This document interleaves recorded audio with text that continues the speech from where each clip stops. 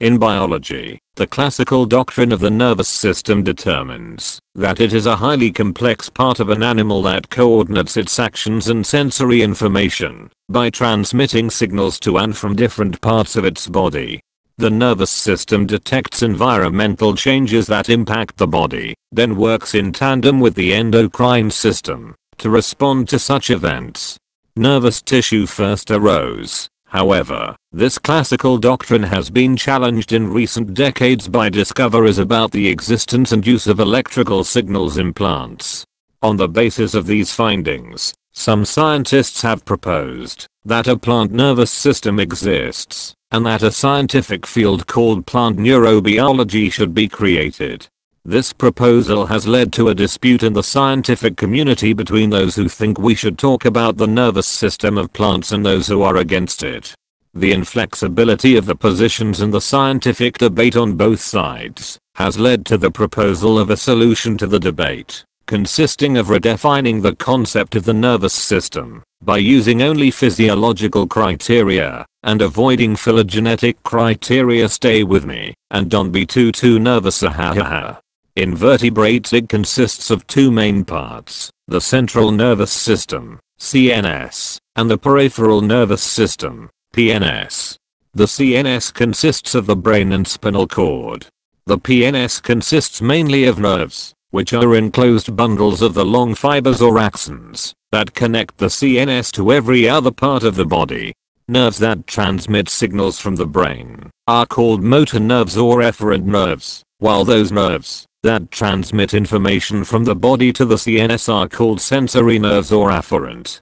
Spinal nerves are mixed nerves that serve both functions.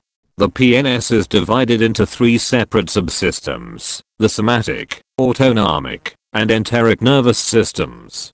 Somatic nerves mediate voluntary movement. The autonomic nervous system is further subdivided into the sympathetic and the parasympathetic nervous systems. The sympathetic nervous system is activated in cases of emergencies to mobilize energy, while the parasympathetic nervous system is activated when organisms are in a relaxed state. The enteric nervous system functions to control the gastrointestinal system. Both autonomic and enteric nervous systems function involuntarily. Nerves that exit from the cranium are called cranial nerves, while those exiting from the spinal cord are called spinal nerves. At the cellular level, the nervous system is defined by the presence of a special type of cell, called the neuron, also known as a nerve cell. Neurons have special structures that allow them to send signals rapidly and precisely to other cells.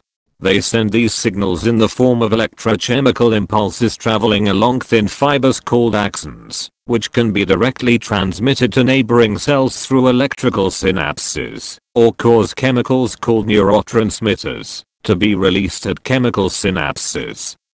A cell that receives a synaptic signal from a neuron may be excited, inhibited, or otherwise modulated. The connections between neurons can form neural pathways, neural circuits, and larger networks that generate an organism's perception of the world and determine its behavior.